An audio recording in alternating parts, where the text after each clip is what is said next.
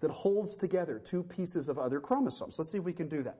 Now, how would we recognize that? Well, a biology student will tell you it's much easier than you might think, and here's why. Chromosomes have at their tips special DNA sequences called telomeres, only found at the tip. Near the center, they have special sequences called centromeres. If in the lineage leading to us, two primate chromosomes got stuck together, you know what you'd have? You'd have a chromosome with telomeres in the middle, where they don't belong.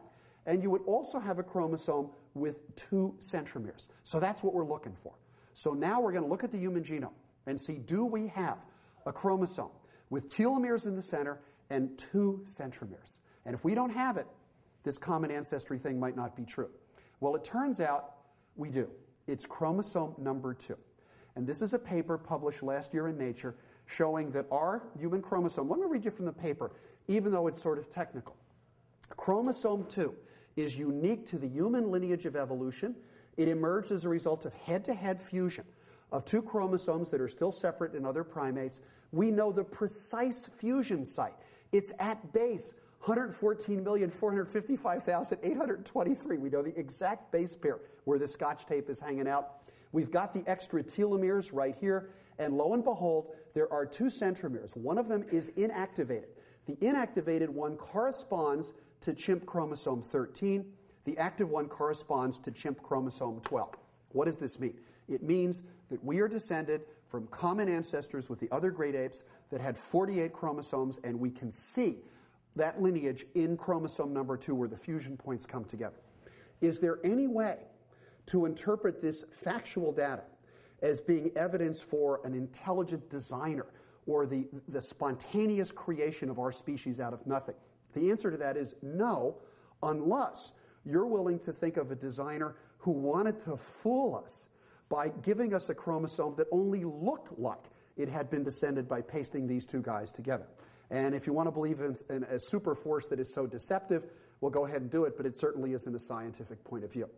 Now, what I'd like to do right now is to take a break, answer a few questions, and after you guys get an opportunity to ask a few questions, basically I want to tell you about what happened in that courtroom in the trial that began a year ago yesterday.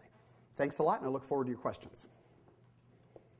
Don't forget, we have substantial bribes, and if no hands go up, I'm taking them all home. Okay. You, sir, an orange shirt.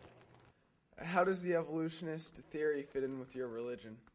Okay. You ask sort of the big question, which is, how does the evolutionist theory fit in with my religion?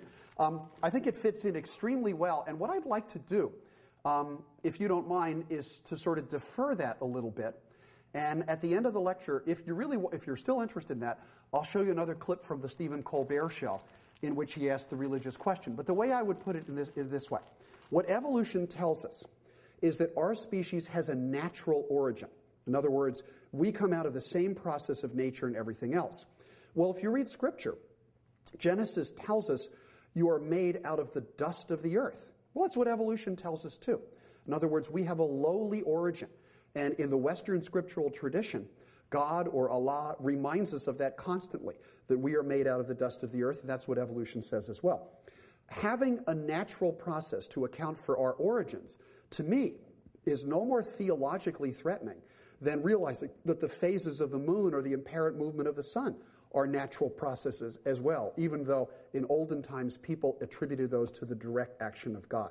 So I don't want to get into detailed theology, but in a general way, the problem, theologically, as far as I'm concerned, was solved by Thomas Aquinas in the 13th century. And Aquinas, who was one of the great Christian writers, his great insight was that God, if he exists, is the cause of causes. So showing that something has a natural cause doesn't take it out of the overall plan of that divine force. And to me, that's how evolution fits in. I can talk more about that later if you want. The right-hand corner, all the way over here. Yeah.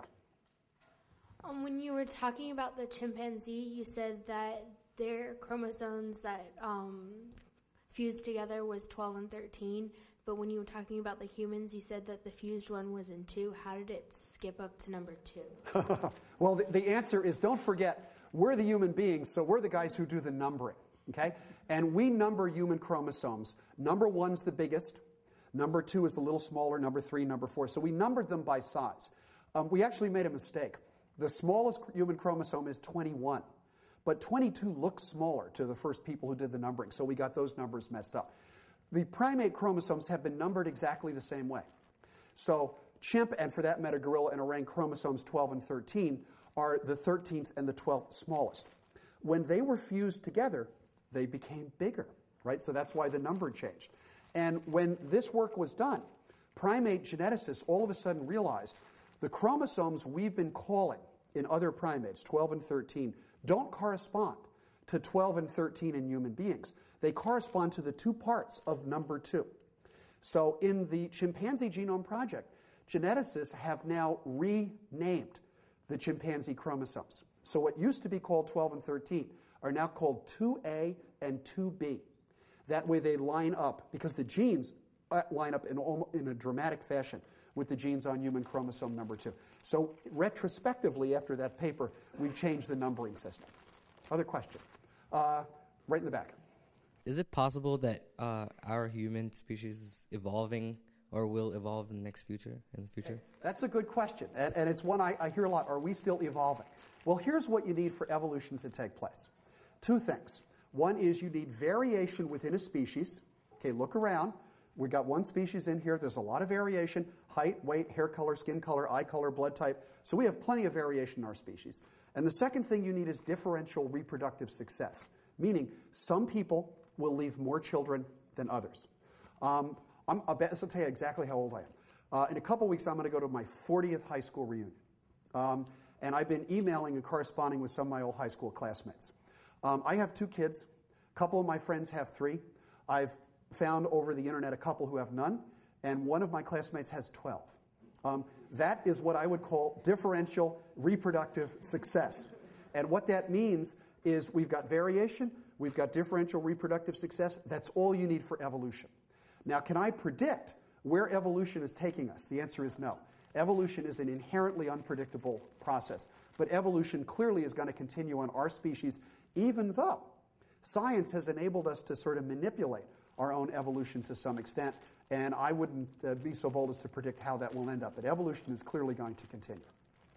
Okay, let's see. Where's the young lady right here? Do you think it is likely that eventually another species will come to be the dominant species instead of humans? That's a good question.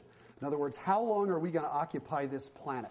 I grew up in the 1950s, and when I went to school, we had air raid drills, and we had to go under our desks and duck and cover because we thought the Russians were going to come over and bomb us any moment. And therefore, in popular fiction, even on television, people speculated about our species through nuclear war, bombing ourselves into extinction. Unfortunately, that's still a possibility. Let me speak, however, strictly, not as a politician, but strictly as a biologist. The average duration for a mammalian species, for a mammal, in the fossil record, according to a paleontologist at the University of Chicago named Jack Sepkoski, is 2.6 million years.